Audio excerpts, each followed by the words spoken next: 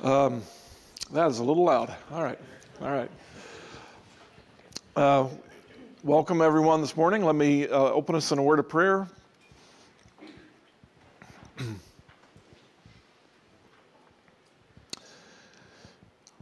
Our Father, we consider this morning how good it is for your people to gather together in unity, and the thing that unites us together from whatever backgrounds we come from, whatever walks of life, whatever struggles, the thing that unites us together is your love, your calling, your purpose that you've displayed in our lives so that we in our hearts want to seek you. We want to glorify you. We want to know you. And so we pray this morning in response to all of your mercy that we would worship you acceptably. We pray that you would meet with us today and work mightily in us by your Holy Spirit. Help us, Father, to give us a deeper knowledge of you, but not just a knowledge, but a deeper walk, a faithfulness, to put what we know into action, to have it affect our hearts. This is the work of your Holy Spirit, and so we pray for your help this morning in your name. Amen. Okay, well, last week, if you remember, I was away, and so we did a video class, and because we did a video class, we got a little out of sequence. I wanted us to cover one last main idea and title of Jesus appearing in the Old Testament, but I wanted to be here in person for it. And so last week we moved on to some of the connections that the New Testament begins to make to the Old Testament. But I want us to go kind of backtrack this morning and look at one last thing from the Old Testament. And it brings together actually a number of threads we're going to see. Having said that, I want us to start in the New Testament in Matthew 22. So would you take your Bibles, turn to Matthew 22.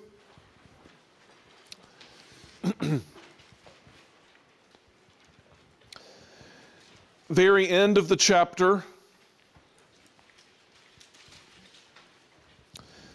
Jesus is in a conversation with the Pharisees, and in verse 41, it says, "Now while the Pharisees were gathered together, Jesus asked them a question, saying, 'What do you think about the Christ? Whose son is he?' They said to him, 'The son of David.' He said to them, 'How is it then that David in the Spirit calls him Lord, saying, the Lord said to my Lord, sit at my right hand until I make your enemies, or until I put your enemies under your feet? If then David calls him Lord, how is he his son?'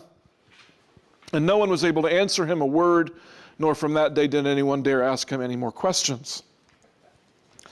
I want to talk today about the idea of the Son in the Old Testament. But I begin here because I want us to think about what Jesus was asking the Pharisees. Why does he ask the question, what do you think about the Christ? Whose son is he? What does that question imply? What is it looking for, do you think?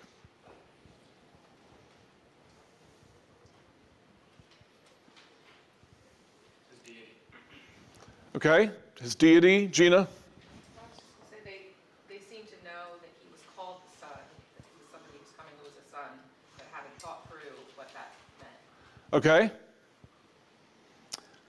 They know that the Christ might be called a son. What does that actually mean?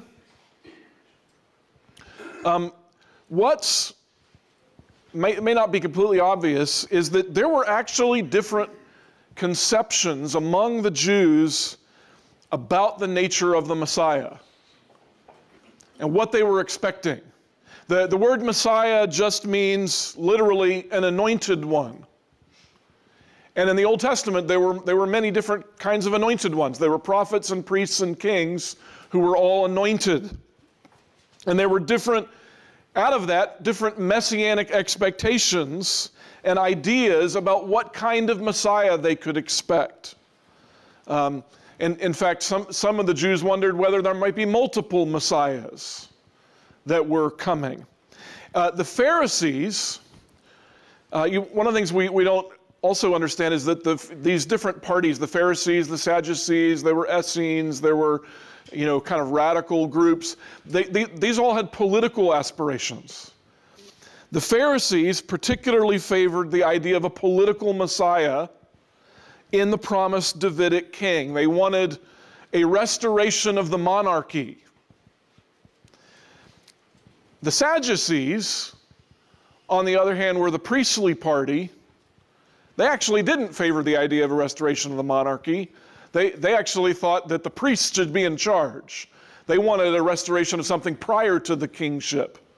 And they actually favored the idea of a priestly Messiah coming. And then there were groups like the Essenes who were more radicals, and they favored the idea of a supernatural Messiah coming, some type of angelic figure. So where did the Pharisees get the idea that the Messiah might be a son of David? What were they thinking about?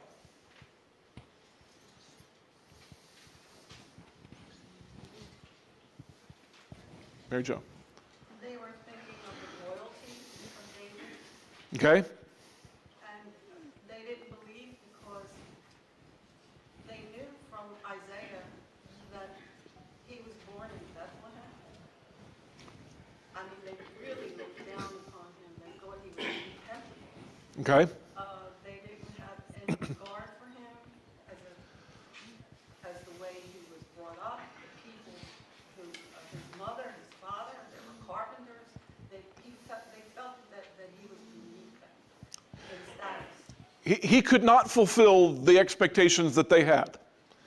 And they preferred to emphasize verses from the Old Testament that promised that one of David's descendants would one day rise up and be king, king over the throne, would restore the Davidic kingdom. And you see, you have these promises in the Old Testament that a descendant from David would sit on the throne. And they thought, there's no way this guy can fulfill that. What is the point? Yes, Gina. To some degree, are we at the point where the questions are more about trying to trip him up, and they're so confident and haughty in their own knowledge that they are asking these questions, well then, whose son is the Messiah? And then the answer kind of shuts them up because it's over their head. Yeah, they're definitely asking him questions, trying to trip him up. And this is actually a case where I think he's asking them a question to trip them up. Right. So what is the point of Jesus' answer to them? What does Jesus say in response? Matt. I guess he's showing how their conception is Limited. Say that again? Limited. Right, and he does the same thing with the Sadducees too, when they give him that whole spiel about, there's this woman who had 7 husbands or whatever, and then they're wrong because their conception is very, very limited of everything, really. Yeah. So what Jesus does, he takes them to a different idea from the Old Testament. And he quotes Psalm 110 to them. It's interesting, Psalm 110 is probably among the most quoted Psalms in the New Testament.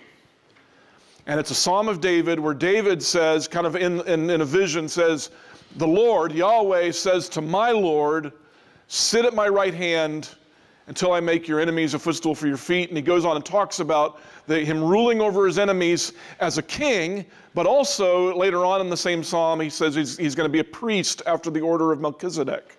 So there's this kingly priest coming. And he's described as sitting at the right hand of God and being superior to David. And so his question is, how can he be a son of David, just a son of David, if he's also described as being superior to David and having a superior rule? Now, turn over to Mark 14.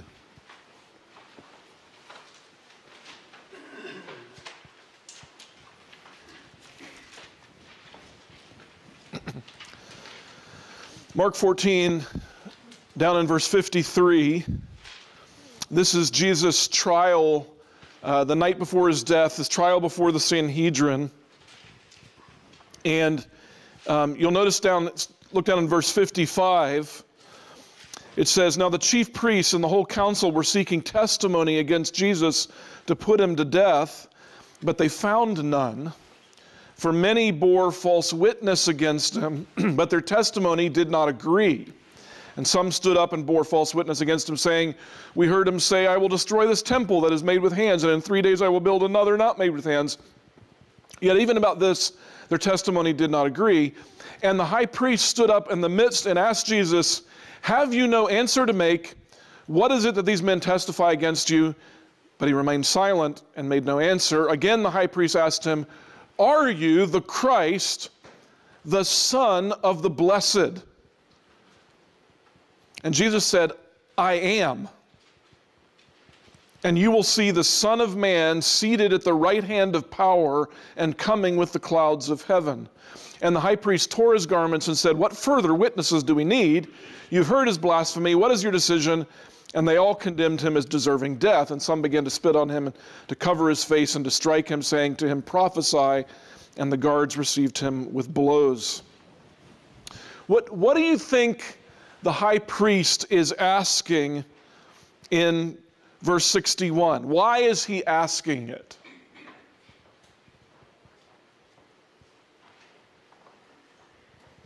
Nate. He kind of connecting it to his conception of what the Messiah was supposed to be, the anointed one and the Son. Okay. Yeah. Is he trying to get him to incriminate himself? Yes, he's absolutely trying to get him to incriminate himself. By asking, what kind of Messiah are you claiming to be?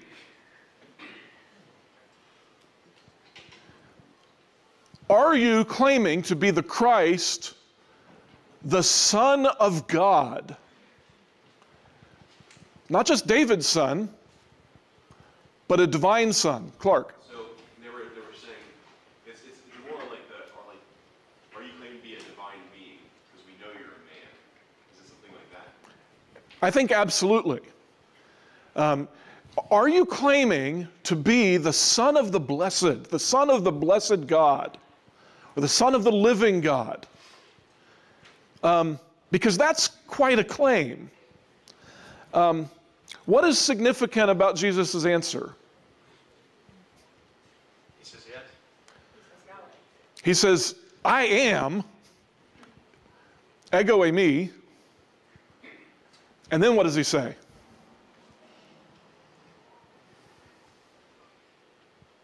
He claims the Son of Man title. Son of Man title from Daniel chapter 7. Who will come on the clouds of heaven and be presented to the Ancient of Days and be given an eternal kingdom. Why are they so incensed as to condemn him to death? Because they know what he's claiming. So here's what I want us to think about this morning. Where would this idea of a Son of God have come from in the Old Testament? Not just a son of David, but also a supernatural Messiah. Where would we see evidence of God having a unique, supernatural son? And in one sense, if you've been with us in this entire course, where we've seen this in the Old Testament, this person who is called Yahweh, sent from Yahweh, who is also called the Word of God, the name of God, the glory of God, the face of God, the hand that comes from God. All of those titles imply a unique person emanating from God, and even the idea of a son.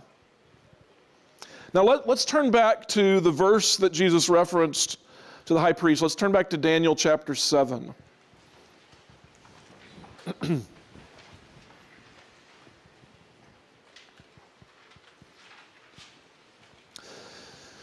Daniel 7, starting in verse 9. This is the middle of a vision that Daniel has, or really kind of the climax of a vision Daniel has. Daniel 7, verse 9, he says, "As I looked, thrones were placed, and the Ancient of Days took his seat. His clothing was white as snow, the hair of his head like pure wool. His throne was fiery flames, its wheels were burning fire. A stream of fire issued and came out from before him. 1,000,000 served him, and 10,000 times 10,000 stood before him. The court sat in judgment, and the books were opened. I looked then because of the sound of the great words that the horn was speaking, and as I looked, the beast was killed, and its body destroyed, and given over to be burned with fire. As for the rest of the beasts, their dominion was taken away, but their lives were prolonged for a season and a time. I saw in the night visions, and behold, with the clouds of heaven, there came one like a son of man. And he came to the Ancient of Days and was presented before him, and to him was given dominion and glory and a kingdom, that all peoples, nations, and languages should serve him.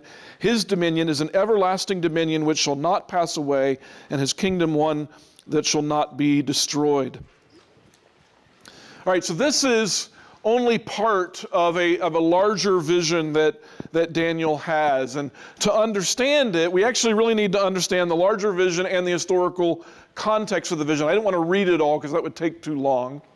But if you look back at chapter 7, verse 1, this vision came to Daniel during the first year of the reign of Belshazzar, king of Babylon.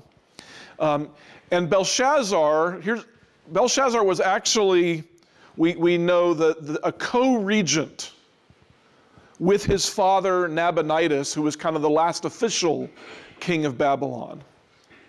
And yet Nabonidus spent his final years in seclusion and gave over control of the kingdom to his son Belshazzar.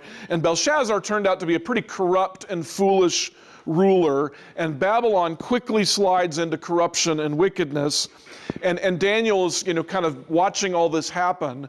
And in this context, he's given this vision of future conflicts and kingdoms.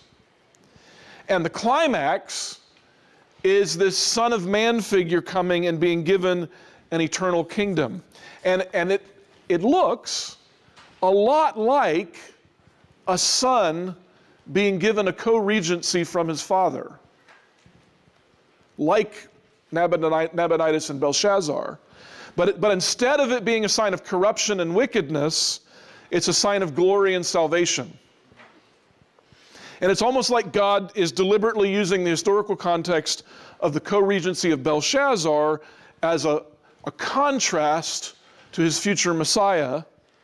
And Daniel is being comforted in this vision that God's plan and purpose is still being worked out, and God's people will triumph through the kingdom of the Messiah.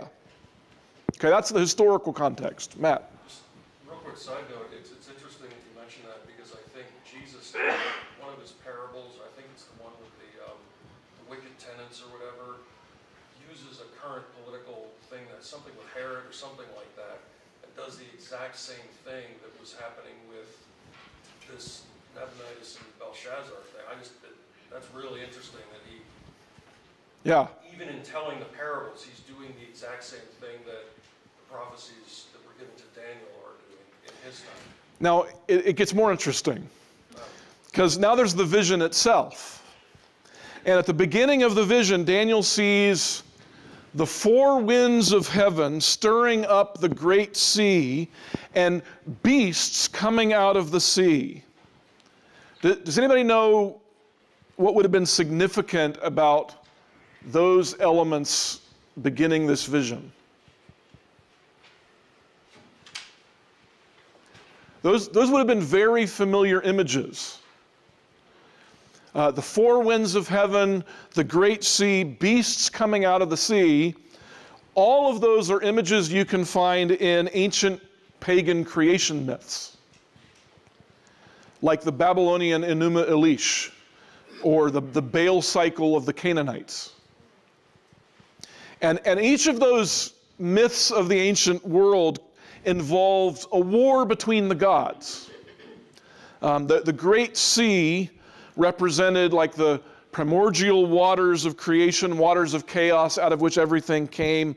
And in those original creation myths, there was an original God figure who the other gods rebel against. And their champion, either Marduk or Baal, depending on the story, defeats the monster of the sea and then sets himself up as the new high god in charge. And so by bringing up these images, it's like God is giving Daniel a dream that is a counter image, a multi-layered argument against the stories of the pagan world. They're fighting out these battles one after another, having dominion for a time, until one last one rises up boasting great things. And while that last one is in the midst of boasting great things, Daniel's vision is opened up wider, and he has a vision of the heavenly court and this council room of God and the judgment of God, where this last beast is still speaking and is suddenly destroyed, and then comes a figure of a son of man, a human figure, but riding on the clouds of heaven. Does anybody know the significance of him riding on the clouds of heaven? That's what Baal did. Or it's what Marduk did. In Babylonian and Canaanite religion, Marduk and Baal were both described as cloud riders. They were the gods of the storm. And in the Baal epic, after defeating the beast of the sea, Baal comes to El and demands to be the highest of the gods. And a similar thing happens in the story of Marduk. Now in the Bible, who rides the clouds? Who appears in the cloud that we've seen in the last several weeks? In the Bible, it's always Yahweh riding the clouds of heaven. You know, one example, Psalm 104 says, Yahweh, my God, you are very great. You clothe yourself with splendor and majesty. You cover yourself with light as a garment. You make the clouds your chariot and ride on the wings of the wind. And so these were God images, and yet here is a Son of Man riding on the clouds of heaven, coming before the Ancient of Days, and not where he demands a kingdom, but a kingdom is given to him everlastingly to rule, and he is worshipped. The word serve there in verse 14, that all peoples, nations, and languages should serve him. That's a worship word. They're worshiping him. Clark, you had a hand up. Okay. So we're being given here a vision that is deliberately rejecting the stories of the world and saying, this is what's really happening. Higher than your imaginations, higher than what your wishes are. Here's what's going to go on in the heavenly realm, and here's what God is promising for the future. Now look down at Daniel 8. We'll stay in Daniel a little bit longer. In Daniel 8, Daniel has another vision of animals on the rampage that represent kingdoms to come. The kingdoms are somewhat different than the kingdoms of chapter 7. It's a little bit of a different vision. But some of the images are similar, and this vision also kind of comes to a head with a little horn who grows exceedingly great and does terrible things. Look at chapter 8, verse 9.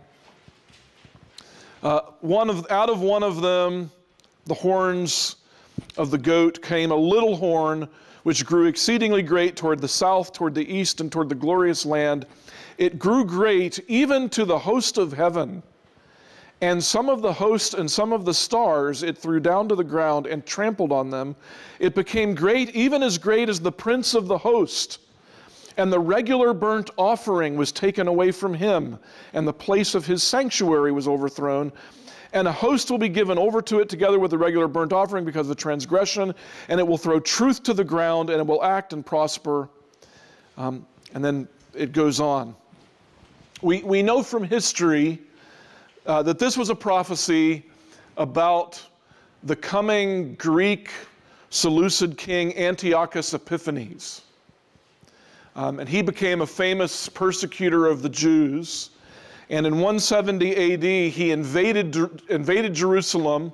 He slaughtered 80,000 people. And he plundered the temple and rededicated the temple to Zeus. And yet in this vision, this is pictured as a spiritual war happening on a heavenly plane. The host of heaven and the stars were terms associated with angels and archangels. And so in this vision, it's like Antiochus Epiphanes is like an avatar of a spiritual enemy of God's people. His name, Epiphanes, means God made manifest. This was what he was claiming.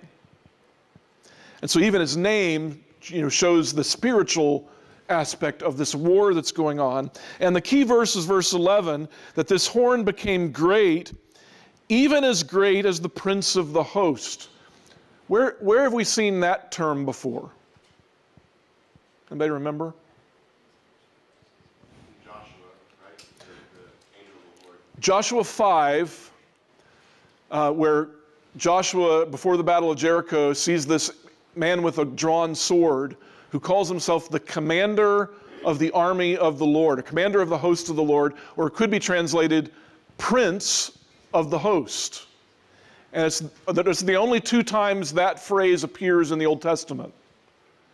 And so here, this horn is said to really be rebelling against the prince of the host.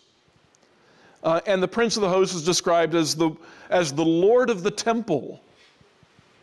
Because he goes on, he says, the regular burnt offering was taken away from him, and the place of his sanctuary was overthrown, that the prince of the host was the one dwelling in the sanctuary. Now, later on in the chapter, the angel Gabriel explains the vision down to verse 23, chapter 8, verse 23.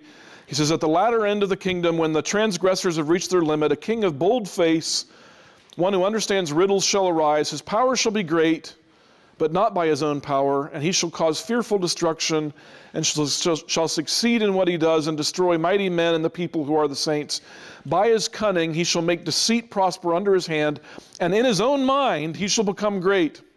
Without warning he shall destroy many, and he shall even rise up against the prince of princes, and he shall be broken, but by no human hand. The vision of the evenings and the mornings has been told is true, but seal up the vision, for it refers to many days from now. So here he says he's rebelling against the prince of princes. What do you think prince of princes means? It's got to be Christ. Okay?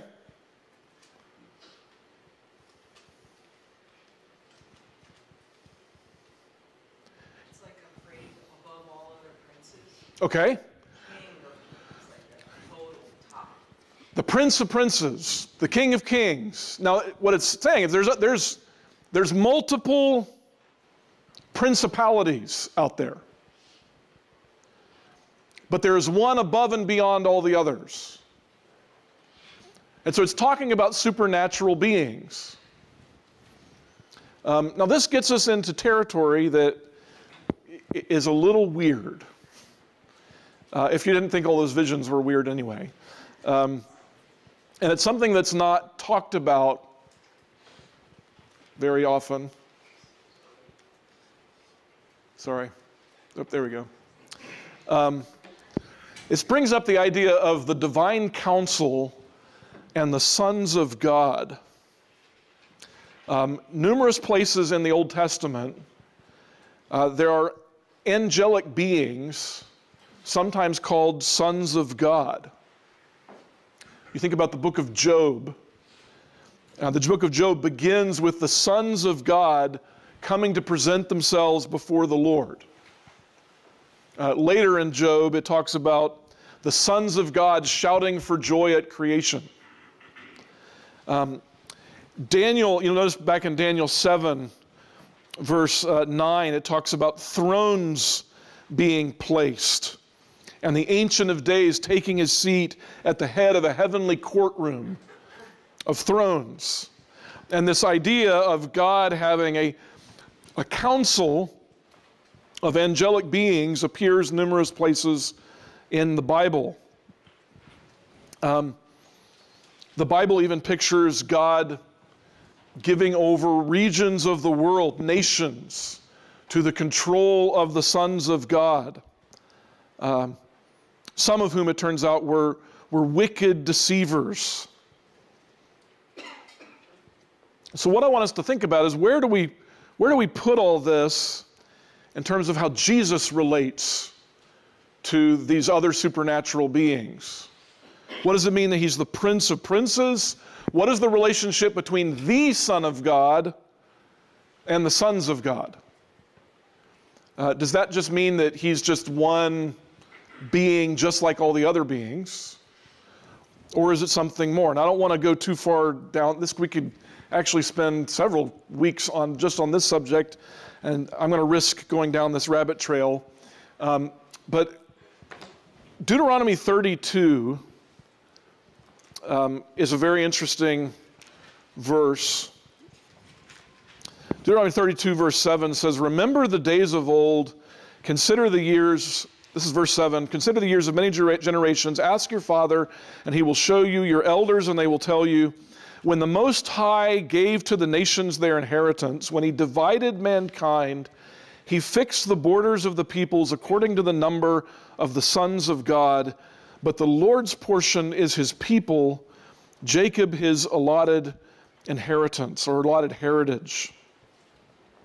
There's another verse, Deuteronomy 4:19 says, "Beware lest you raise your eyes to heaven, and when you see the sun and the moon and the stars, all the hosts of heaven, you be drawn away and bow down to them and serve them, things that the Lord your God has allotted to all the peoples under the whole heaven."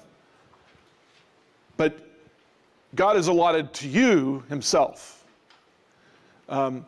So what Deuteronomy 32 is describing is God kind of giving over the nations to the worship of other gods, but the Lord taking Israel as his special inheritance. You could actually argue, now this is a little freaky, you could actually argue that in verse 8 and 9 you have the Most High, you have the sons of God, and then you have Yahweh, who is one of the sons of God, but also the Most High himself.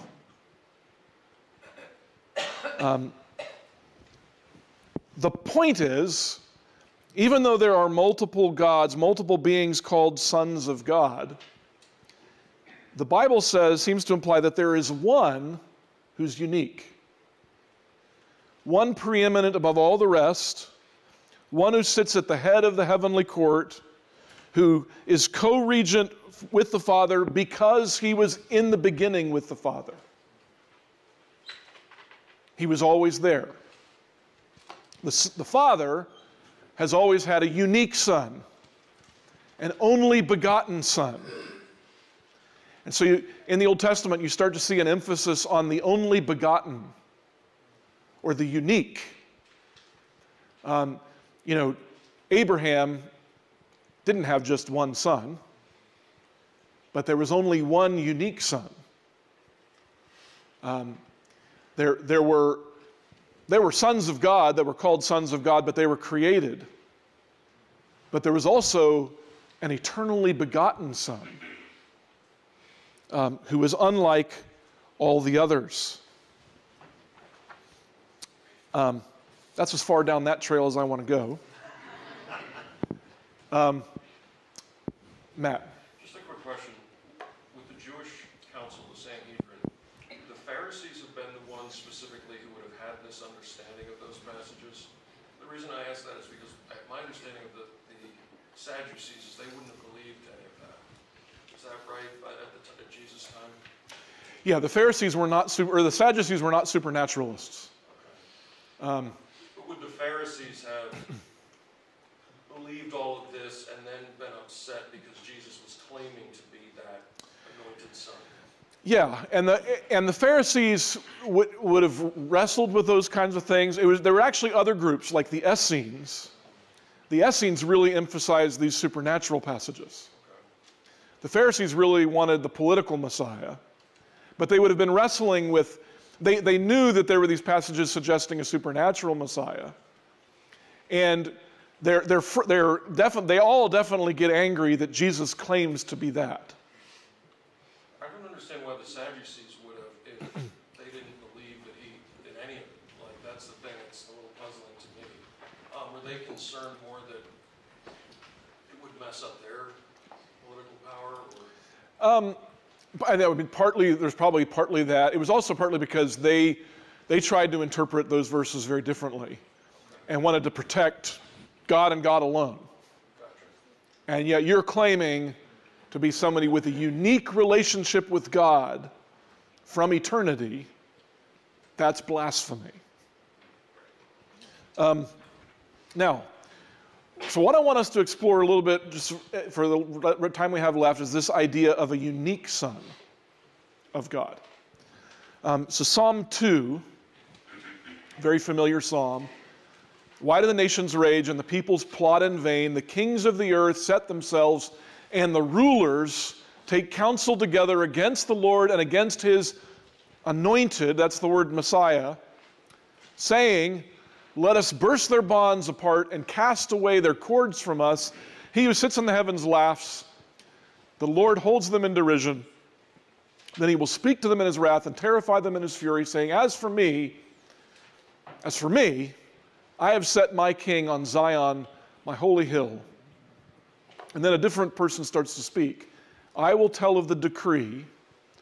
The Lord said to me, you are my son. Today I have begotten you. Ask of me, and I will make the nations your heritage and the ends of the earth your possession. You shall break them with a rod of iron and dash them in pieces like a potter's vessel.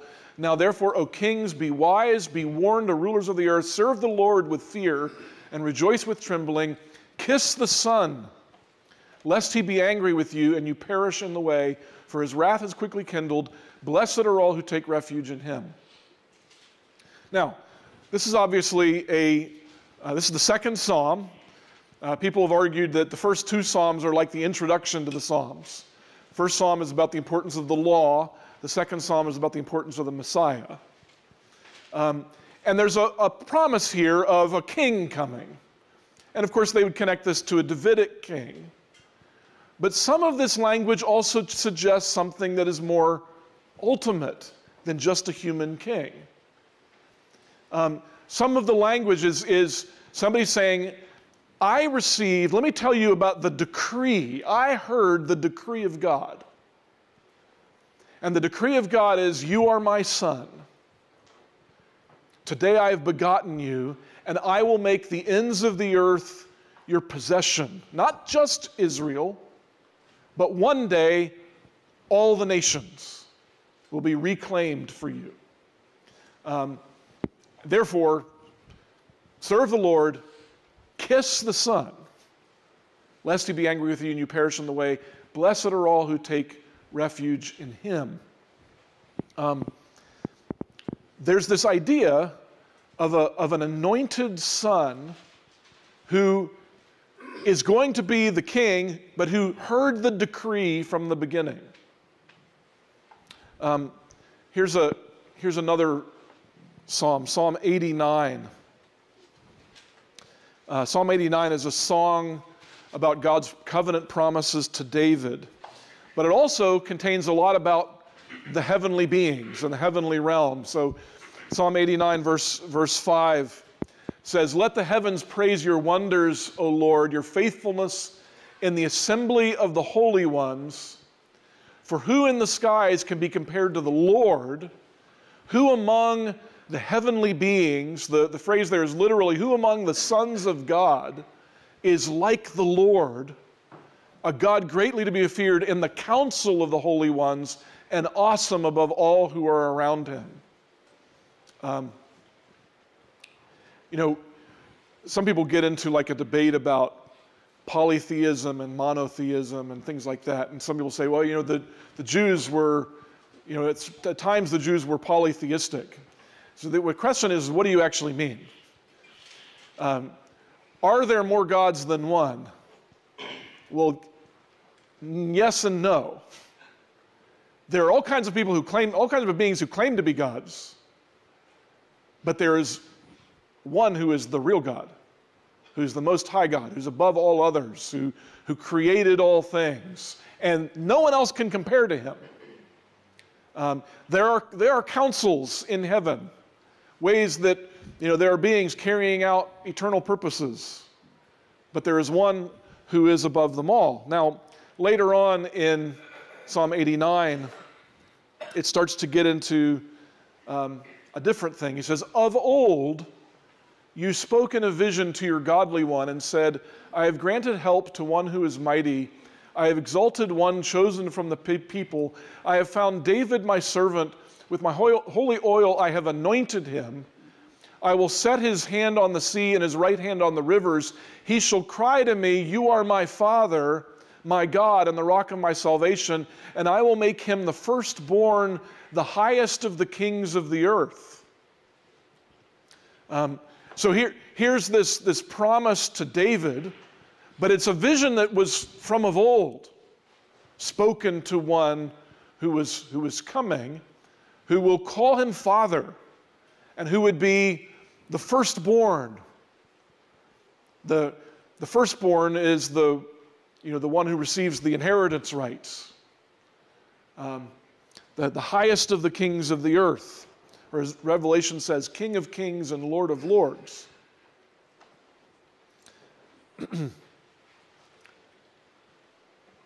Micah chapter 5, very familiar verse we read at Christmas.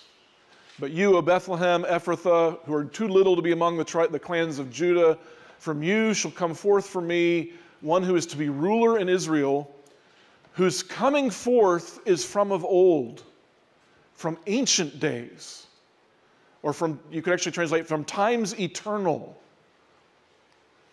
Therefore he shall give them up until the time when she who is in labor is given birth. Then the rest of his brothers shall return to the people of Israel, and he shall stand and shepherd his flock in the strength of the Lord, in the majesty of the name of the Lord his God. And they shall dwell secure, for now he shall be great to the ends of the earth, and he shall be their peace. There's so much there, obviously prophecy about a coming Davidic king, but it also says his coming forth. I actually think the word there for coming forth is actually a plural. His comings forth are from of old. I actually think it's implying he's been coming forth all along, from ancient days, from times eternal. And he shall have the strength of the Lord, and he shall bear the majesty of the name of the Lord. Pretty amazing connections. Then you get to Isaiah 7:14. Therefore the Lord himself will give you a sign. Behold, the virgin will conceive and bear a son, and shall call his name Emmanuel. Means God with us. Isaiah 9:6. For to us a child is born, to us a son is given, and the government will be on his shoulder, and his name shall be called Wonderful Counselor, Mighty God, Everlasting Father, Prince of Peace.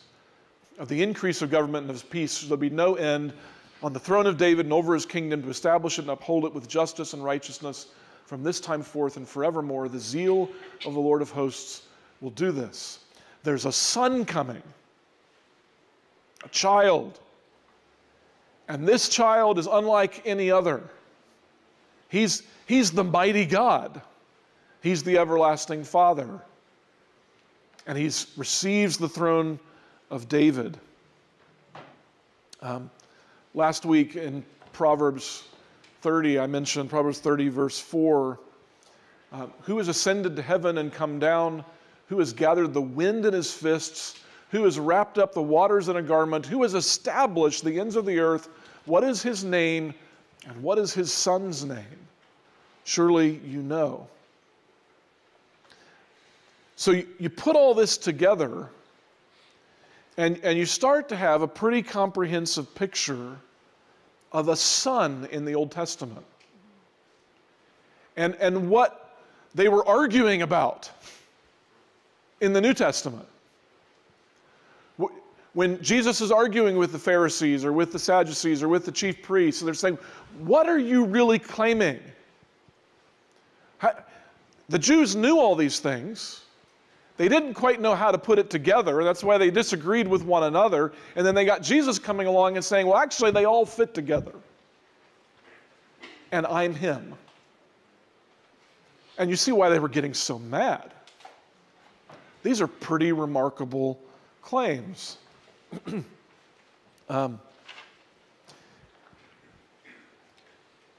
John 1:18, he says, no one has ever seen God. The only God who's at the Father's side, he has made him known. The word only God there is monogenes theos. It's the one and only God. Sometimes translated the only begotten God. Who's at the Father's side, he has made him known. Or most famously, John 3:16, for God so loved the world that he gave his monogenes son, his only son, that whoever believes in him should not perish but have eternal life. For God did not send his son into the world to condemn the world, but in order that the world might be saved through him. God has a son unlike any other. He's the Son who was eternally with the Father, who claims to be the same as the Father, speak in the name and the authority of the Father. And he's the one who's finally come to receive a kingdom. God gives his Son to the world in love for the world. Fairer is he than all the fair that fill the heavenly train. Psalm 45 is a psalm to the King. My heart overflows with a pleasing theme. I will address my verses to the King. My tongue is like the pen of a ready scribe. You are the most handsome of the sons of men. Grace is poured upon your lips, therefore God has blessed you forever. Gird your sword on your thigh, O mighty one, in your splendor and majesty. Your throne, O God, is forever and ever. The scepter of your kingdom is a scepter of uprightness. You have loved righteousness and hated wickedness. Therefore God, your God, has anointed you with the oil of gladness beyond all your companions. Who were his companions? See, you could start to go through all these different verses and say, well, it's all these other sons of God. But then there's this God. Your throne, O God, is forever and ever. Therefore, God, your God, has anointed you beyond all of them. Gird your sword on your thigh, O mighty one, in your splendor and your majesty. Fairer is he than all the fair that fill the heavenly train. All right, we have 5 minutes left. What questions do you have?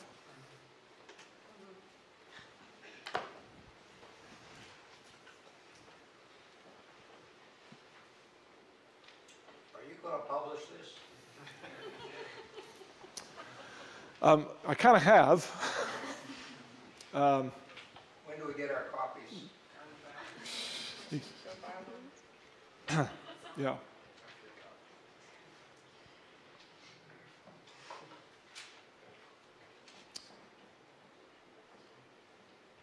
All right.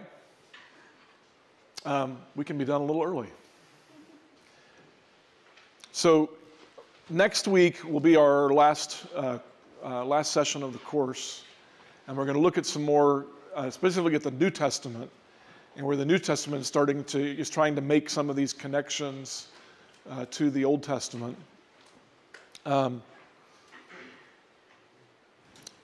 what we're seeing is that kind of all these different threads start to come together.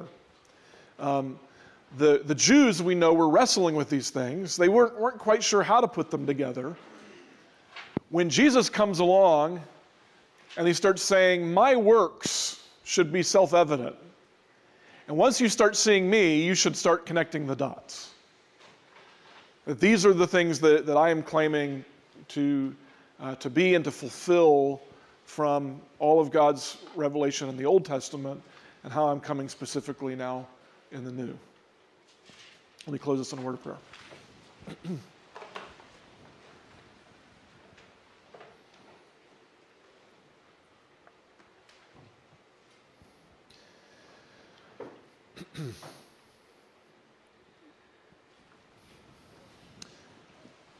Our Father and our God, we praise you. We praise you for your Son, who has revealed the glory of God, the character of God. We thank you for your Son that you gave to be with us, who took on flesh and blood, came in the form of a servant, was obedient to the point of death, and has now once again been raised and given the name that is above every name. We pray, Father, that we would exult in your goodness, in your revelation, that we would worship you, that we would proclaim that there is one who has been given authority, all authority in heaven and on earth. And our task is to go into all the world and to proclaim him and to bring about the obedience of faith for the sake of his name. Help us, we pray, to be faithful. Strengthen us according to your power. We pray and ask in your name. Amen.